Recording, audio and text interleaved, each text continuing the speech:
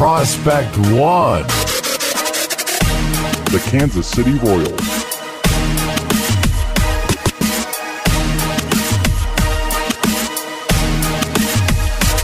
All right, the Kansas City Royals top 10 fantasy prospects. Starting at number 1 is Nick Pratto, the 2017 first-round draft pick, who I love. Khalil Lee is number 2. Number 3, Seli Mateus. Let's hope. Bless you. There's no way I said that. Thank you. Number 4, Nicky Lopez. Number 5, Michael Gigliotti. Number 6, Ryan O'Hearn. Number 7, MJ Melendez. Number 8, Josh Staumont. Number 9, Eric Skoglund. And number 10, Hunter Dozier. Those are your Kansas City Royal top 10 prospects. A couple guys outside of the top 10 that are interesting in much, much like deeper leagues. Hunter Dozier is already in that, after Hunter Dozier, you're in the 400 range. And there's just a couple lottery tickets you can go and take a look at. So the Royals are not the deepest. I would definitely wouldn't say, like a lot of the organizations as we've gone through looking at teams per division, you kind of will have like the one team, like the Giants really stand out as not being good in the NL West. You would have the Cubs in the NL Central. This isn't the case here when we look at the AL Central. It's not a case of like, oh, the Royals are really not good to the next team. They're kind of all close-ish, but the Royals are the bottom barrel here. But they definitely have some interesting names here, in the top 10. Would you say are the Royals like bottom third, or are they of all systems, or are they kind of more middling? That's how good the Central is. I think that it's probably in the middle of what you just said. Like I'm not sure they're necessarily 21 or something like that. They're probably somewhere between bottom third and then like in the middle, maybe like a 18 or 17. Again, 18 to 22, something like that. Yeah, again, like I don't have to worry, nor is it really relevant for me to go and be like, okay, here's my top 10 organizational prospect ranks. Like here's number 1 and here's number 30. It doesn't pertain to what I do because we're looking at this from a fantasy perspective. But I mean, it's intriguing to kind of know where these players are. But yeah, again, like I said, Central's an even division of prospects, and the Royals not as bad as some of the bottom end ones. So who are we going to see this season from this? Because the top end guys seem to be a little bit ways away, but Hunter Dozier, we've already seen him a little bit, haven't we? Yeah, you and I have seen him in the in spring training. We saw him. I think I might have seen him in the Arizona Fall League, and he got some major league time as well. So I just got him down there because he's been kind of buried. But, fair enough. It's actually really good talking about this because I labeled him as number 10. If Mike Moustakas leaves, there's a really good opportunity Hunter Dozier is going to get a long look, because in 2017, let's see, where did he get his? Or actually, it was 2016. He got like 19 at bats last year. He only had 111 at bats in 2017 overall. Hit 243. Looks like a couple homers, 4 homers. I mean, he's a big power, kind of hole in his swing type of player. But guess what? I wouldn't kill anybody that said he's kind of like Mike Moustakas with a little bit less power. So I actually might reevaluate this once Mike Moustakas has made his decision. Maybe when people are listening to this, it's happened. Even more important to kind of go back and take a look at the ranks, because he could vault up if the Royals don't like make another move and they give him a shot. And he has got some power, and he's a guy that I wouldn't be shocked to see 20 to 25 homers, and then he sticks in the majors. And if that were the case, I would actually probably move him up, probably above Ryan O'Hearn. He would probably go to 6, somewhere in that between Michael Gigliotti and Ryan O'Hearn range.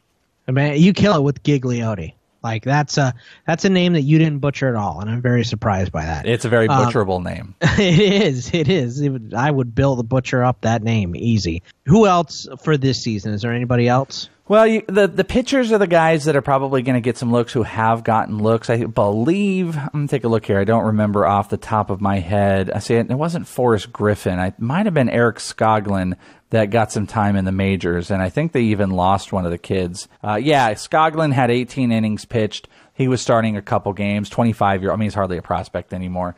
Skoglund definitely can get another look. Ryan O'Hearn is another one. He was out here in the Fall League, and he's got some massive power. Not this year, but this was in 2016. And off that 2016 season, He hit 275 with 22 homers. Last year, identical homers, 22, but the average dropped. It dropped by about 20 points, so that set him back a little bit. But he's got a big old power swing. He's 6'3", 200. I still like Ryan O'Hearn.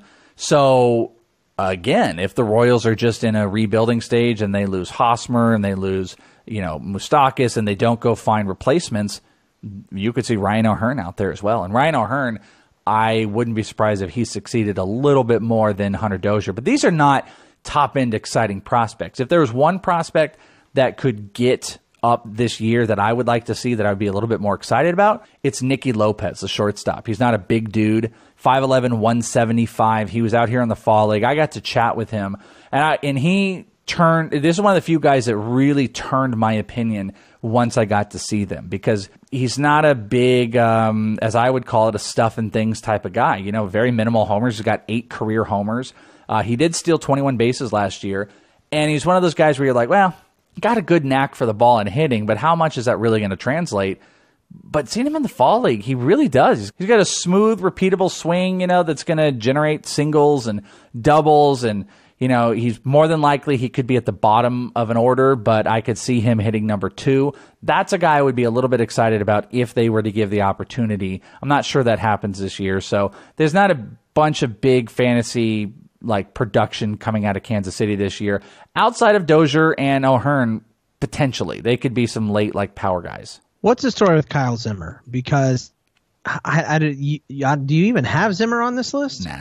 Nah, he's just not. He's just off your list, and Roster Resource has him as a reliever. Is he just done? Yeah, he's over can't. I've seen Zimmer a whole bunch of times, and the dude. First off, he just can't stay healthy. That's his main huge problem. The dude cannot stay healthy. And second off, just due to that health, they started pushing him into a relief role. I think it was in the, where I saw him last? It was the opening game of spring training in 2017. I thought it was going to be Whole Foods. No. And I told you about this because I bought tickets because the sites didn't update it because Yu Darvish got pushed up. It was Kyle Zimmer versus Yu Darvish.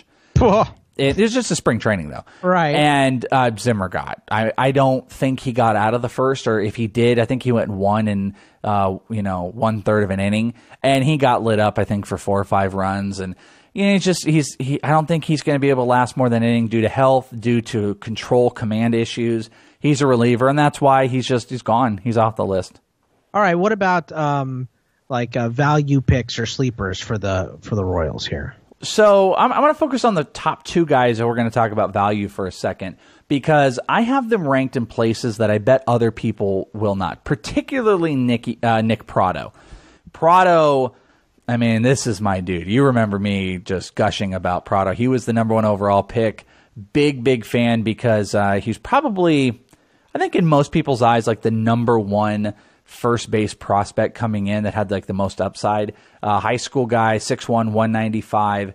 And I got to see, I caught his, this was one of those guys where I caught his first major league hit on video, and I tweeted it out, and I talked to him after the game.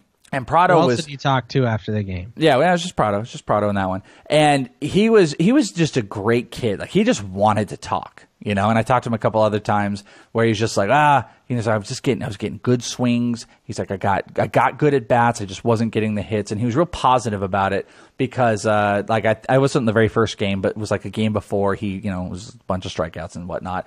And this game was the Mikel Baez game. If you remember Mikel Baez, when he made his big kind of boom, this was his first pro pitching debut in the AZL, and I was like, oh, this is great. And he was making everyone look silly. And then, he got out of the game, and that's when Prado got his hit. Prado has one of the smoothest, most natural swings I've seen in a long time, and he's already just a big dude. 6'1", 195, I would have guessed a little bit bigger. I would have said he's closer to 6'2", maybe 205, 210. He put some big muscle on him. I think he could hit for 25-plus power. I think he can stay at first. Good defense. And I think he's a middle-of-the-order guy. I'm aggressive on him. So maybe you don't have to take him where I have him, bump him back a little bit, but I would be targeting him. And then Khalil Lee, who, unfortunately, the last time I saw him, it was that game against Hunter Green out here. It was one of the final AZL games, and Hunter Green was just making everybody not look good. but he is a good power speed combo guy. 20 stolen bases, 17 homers, dropped his average down a whole bunch from 16. It went from 269, nice, down to 237. Nice. And it was just, I think that was part of the adjustment period of looking to hit for power.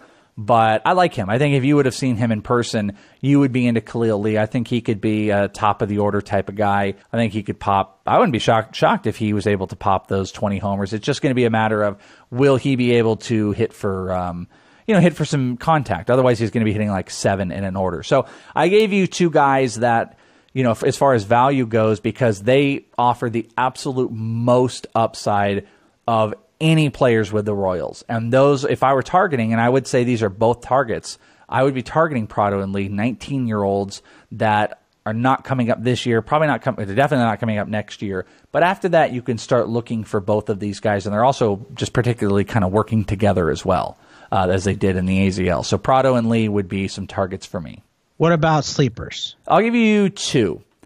MJ Melendez. I want 3. Okay, 3. All right. Well, MJ Melendez, his father actually, I believe his father is like a head coach at like Miami or something like that. Or I know he's just like he's a coach. I say head coach, a manager of one of these baseball teams. And I saw him multiple times out here. Super polished, kind of ripped dude, 6'1", 185, good backstop. Had a pretty good experience in the AZL, hit 262, 4 homers, couple stolen bases, struck out a bit. He'll work on that. Very polished catcher that I think is going to be the future catcher for the Royals. And I'm not like overly aggressive on him, but I like him. And then one that I targeted in a way, way early episode of Prospect One, where we were looking at stats, was this dude, Delvin Kaplan, who was, his performance was in the Dominican Summer League, but he had the lowest, Bogman, 56 innings pitched with a .48 ERA. Jesus. Yeah, man. A .63 whip. He was the ERA and whip leader of any pitcher, if I remember correctly from my episode. Any pitcher 50 or more innings pitched, he had the lowest ERA and whip. And this was in the Dominican Summer League. So he should be coming up here, I would imagine, to spend extended spring training and do some time in the AZL. I thought he was pretty slick if you were looking for like, super deep ass starting pitcher sleeper. Who just got kicked out of the Dominican League? Or was it it was either the Dominican League or it was the Venezuelan League? Why can't I remember? Was it Mikel Franco?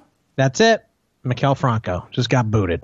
Yeah, well, he was like not following a whole bunch of rules. Right. He went out partying the whole night or whatever. So yeah, you know what I'm trying to think of too. There's this one kid, and just for the life of me, I can't remember. And someone can remind me who it is. It was a Royals prospect, the starting pitcher from like 2016 or 15, who he had, I'm not going to go into all of it because I heard people talking about it on the backfields, but he kind of had a breakdown and he quit baseball. It's like his 20-year-old. It's just killing me, dude. It's like a first round or second round pick.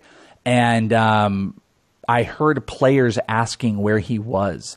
And someone was kind of being like, yeah, we don't know, da-da-da. And then 3 weeks later, the dude just took a complete break from baseball. And he was a top Royals pick. Was his name Bubba Starling?